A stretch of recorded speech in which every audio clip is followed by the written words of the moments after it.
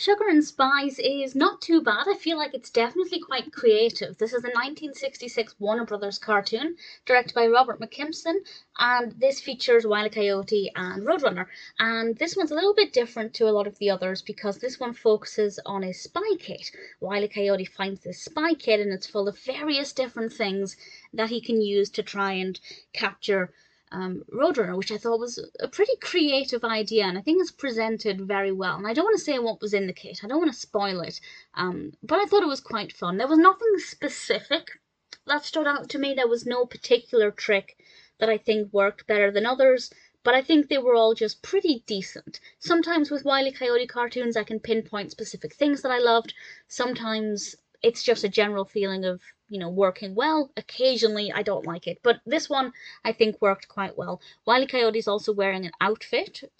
This outfit is quite fetching, actually. I think it suits him quite well. I like the design of it.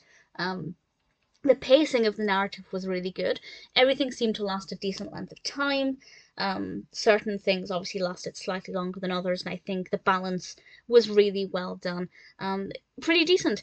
Not too much more to say about it because, as I said, it's one of those ones that I think worked well, but it's never going to be a favourite. Having Wile E. Coyote wearing an outfit was quite interesting. I wondered if it would be restrictive to his movements, but I think the way he moves, the outfit moves with him quite fluidly. He's still pretty mobile, and I think that that's something that works quite well. So I liked it.